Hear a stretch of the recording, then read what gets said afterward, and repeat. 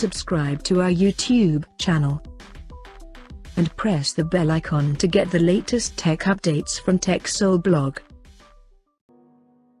Realme is all set to launch its new budget smartphone in India called Realme 5S, and it will be the upgraded version of earlier launched Realme 5 smartphone.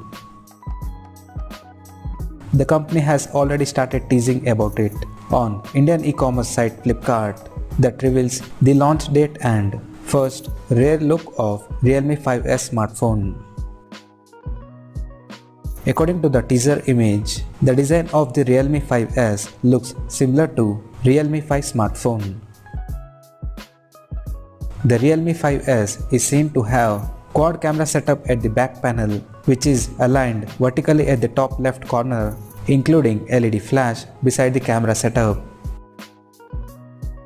The quad camera setup on the rear is said to feature a 48 megapixel main camera, and the other camera details were not revealed. But we can expect the smartphone to include 8 megapixel ultra wide angle lens plus 2 megapixel micro lens and a 2 megapixel depth sensor. There is also an fingerprint sensor appears at the top center of the rear panel. The teaser image also suggests the Realme 5S will have a red color variant.